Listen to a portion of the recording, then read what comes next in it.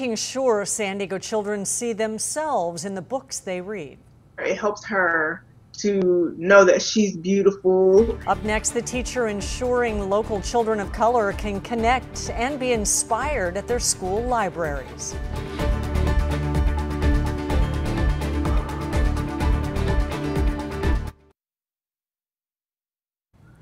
Books are vital for children to spur their imagination, but it can sometimes be hard if they can't see themselves in the characters.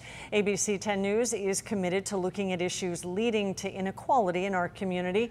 ABC 10 News reporter Cassie Carlisle introduces us to a teacher, making it his mission in one of our stories for change. Tansy Campbell didn't see diverse faces in her classroom libraries. It wasn't until high school that I started seeing books that had people that looked like me and started getting into Black authors like Toni Morrison and Maya Angelou. Inequity third grade teacher Kyle Luciani saw in his own collection last year. I noticed almost all characters are either animals or white. It's not just San Diego classrooms with this disparity. The 2015 Collaborative Classroom Diversity Review book project showed 59% of books in more than 200,000 classrooms across the country had white characters, and about 90% of authors were white, making children of other ethnicities feel invisible or insignificant. Licensed psychologist Dr. Michelle Carcel. I certainly take this to heart. It is so important to identify with others who are like you, and you can see similarities, and that you can also see diversity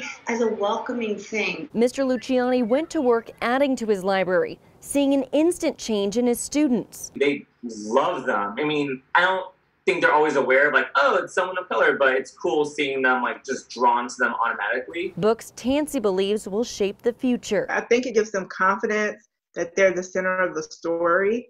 I think that it shows them that a hero can look like them. I think it gives them like stories of their background that they may not have known before, of their history and their culture that maybe they didn't learn from parents or grandparents. Cassie Carlisle, ABC 10 News.